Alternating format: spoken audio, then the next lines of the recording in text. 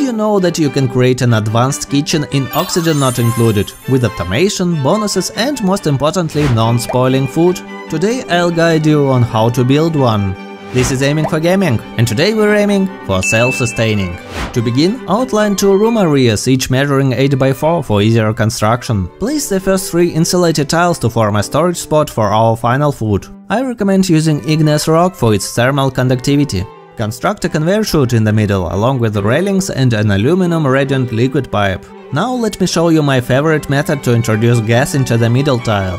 Start by building a temporary regular tile and a storage bin, setting it to store around 50 kg of chlorine. Once your duplicant fills the bin, demolish both the tile and the bin. Remove any excess materials, leaving only chlorine inside. Due to its low melting point of -101 degrees Celsius, the chlorine will quickly turn into gas. Be aware that you may need to compete with carbon dioxide for space, so it might take time or several tries. Once you're fortunate enough, seal the tile. Repeat the process for the second food storage area, which will be used for ingredients. Once completed, cover the room, as the extra space is no longer necessary.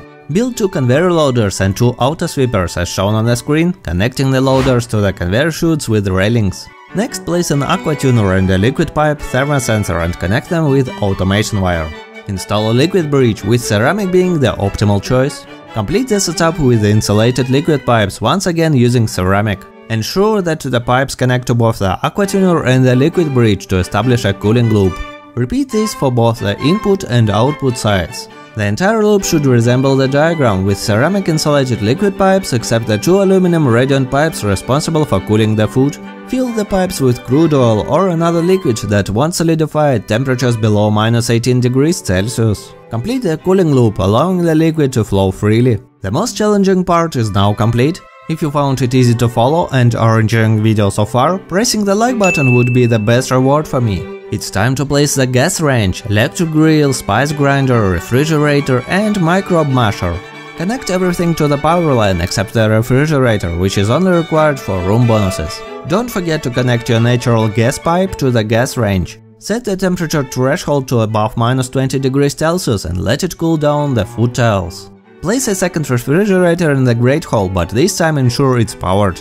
This is where the food will be stored for easy access. Both the food tile and the refrigerator should be accessible by the auto sweeper in this position. Set up the ingredients such as bristleberries and configure the bottom conveyor ladder for manual use. Limit the desired final food capacity in the refrigerator based on the needs of your colony. The final value should be around 1 kg per 3 people. The top conveyor loader should be set to filter only the final food you wish to provide to your duplicants. And there you have it! Your food will benefit from both sterile atmosphere and deep freeze bonuses due to the cold and sterile chlorine environment. And if you desire some spice buffs, the auto sweepers have got you covered. Lastly, let me show you my preferred location for such a kitchen. As you can see, I prefer connecting it with the recreation room and grate hall to form a complete standard layer, reaping benefits from all rooms. In my colony of 15 duplicants, I set the refrigerator to a capacity of 5 kg and an auto sweeper continuously fills it with food during lunch time. Neither the ingredients nor the final food will spoil. Everyone is happy, and so am I. I hope with this guide you have achieved what we are aiming for today. For more guides, simply visit my channel and consider subscribing, it's that easy. Thank you all for watching and see you next time.